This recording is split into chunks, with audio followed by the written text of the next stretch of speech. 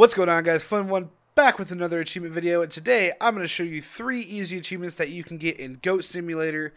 Hope this helps you guys out. We are going to be going through the Rimskept Rimden, I think I pronounced that right, the Valkyrie achievement, and a story about my elevator. Very easy to get, 160 gamer score. Let's go ahead and get right onto this. First, you're going to need to go to Goatville. Okay, so for this achievement, right out of the gate, you need to turn to your right to this house behind you, go straight into the garage, and grab the beacon that is on top of the table. You need to grab it and walk all the way out to the cornfield, I think that's what it is. Past the redneck in the car, it should be to the left of the fight arena, and you'll see a little crop circle looking thing with one beacon on it. You're going to want to go to the other one and put it on the little pedestal.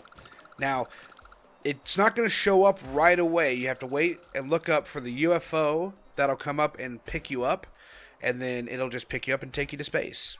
And there it is, Rimskept Rimden, 100 gamer score, travel to space. Super easy achievement. You will have to reset because this will stick you here. It's one of the trap levels, so you'll have to reset to get out of it. Alright guys, for the next achievement we're going to be covering Valkyrie, which is where you grab a rider and then catapult yourself up into the air. So you're going to want to go to the Goat Bay and travel down the road all the way to the theme park. And you will see on the left, you'll see a bull riding ride thing, whatever, a mechanical bull. The bull rider will be right next to the little sizzler looking thing. You knock off the bull and you pick up the rider. So just like that. And then you take your new friend all the way back up to the beginning.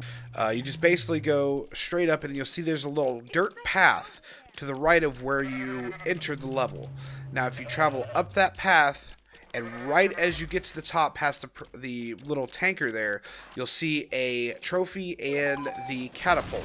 Just hop right on in, launch yourself, instant 30 gamer score, and that is Valkyrie. Pretty fun, easy to do, but there it is guys, there's Valkyrie. Alright guys, for this third achievement, we are going to be doing a story about my elevator. You're going to need still to be in Goat Bay, and you're going to want to go all the way down to the hotel.